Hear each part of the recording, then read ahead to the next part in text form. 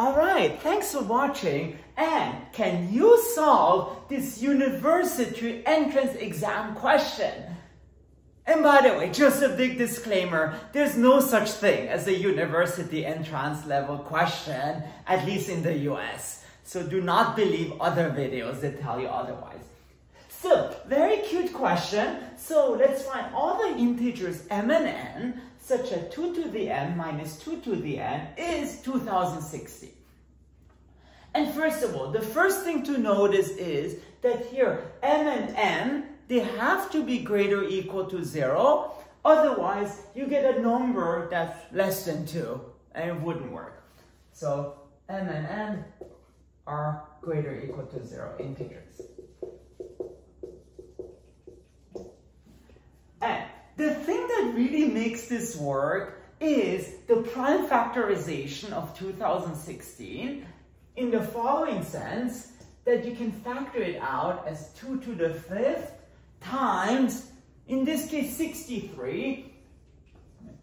Okay, it's not a prime number, but that's all we need for now. So this really suggests to factor out 2 to the 5th from this expression.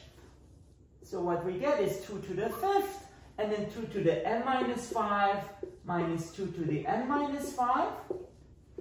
And that's 2 to the 5th times 63. Okay, so this cancels out. And then we get 2 to the n minus 5 minus 2 to the n minus 5 is 63. Okay, and now the thing that really makes this work is that not only we have this factorization, but also 63 is 1 less than the power of 2. Namely, it's 64 minus 1, so it's 2 to the 6th minus 1. Now, here's the cool thing. So, first of all, this is an integer. So, if m or n are less than 5, we kind of get a decimal number. Yeah. So it wouldn't be an integer. So already we know that m and n are greater or equal to 5.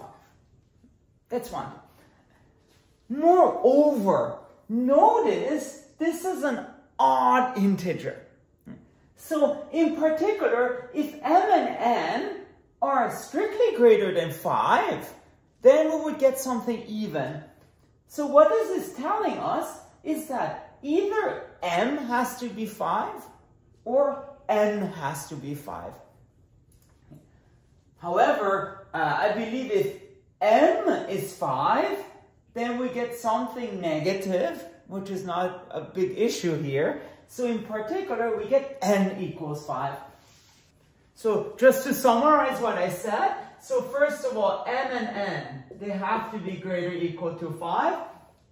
Otherwise, we get decimals. And moreover, because of the parity, either m is 5 or n is 5. But if m is 5, we get something likely negative. So that doesn't work. And so in particular, we do get that n equals 5. And so we just need to solve 2 to the n minus 5 minus 1 is 63. And so 2 to the n minus 5 is 64, again, which is 2 to the 6th. So m minus 5 is 6, and so m is 11. So what is the final answer here? So the only pair that really works is m is 11 and n is 5. And you can indeed check that 2 to the 11 minus 2 to the 5th is 2060. Which, by the way, is the year I got my PhD in. So very, very cool. All right, I hope you like this. And if you want to see more math, please make sure to subscribe to my channel. Thank you very much.